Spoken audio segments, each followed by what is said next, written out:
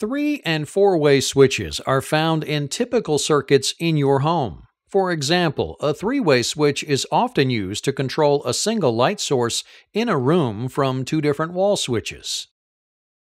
Each of the switches works independently, allowing you to turn the light on or off from two different switches in the room. In this diagram, depicting the operational components of a 3-way switch, we have a typical 120-volt source and two single-pole double-throw switches controlling a load, or in this case, a light bulb. This type of circuit has a black, red, and white wire handling the current. In this first switch position, both switches 1 and 2 are up. The current flows through and lights the bulb. If you place switch 2 in the down position, while switch 1 remains in the up position, the circuit is broken and current does not flow to the light bulb. This would be the same as turning a ceiling light on using a wall switch as you enter a room from one door and turning the light off as you throw a switch when leaving the room using another door. The switches can also be in a down position, in which case current flows and the light is on.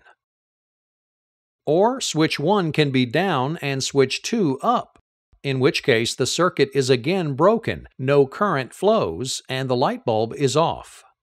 Experiment at home with switches that control a single light. Have someone operating one switch while you operate the other. Think about the switch positions as you turn the light off and on. In this 4-way circuit example, we have two single-pole double-throw switches on the left and right, and a double-pole double-throw switch in the middle. If switch 1 and 3 are in the up position and the position of switch 2 connects the same colored wires in the circuit, the current passes through the black wire and lights the bulb. If the position of switch 2 remains unchanged and switch 1 is up while switch 3 is down, the circuit will be broken and current will not flow through the circuit to light the bulb.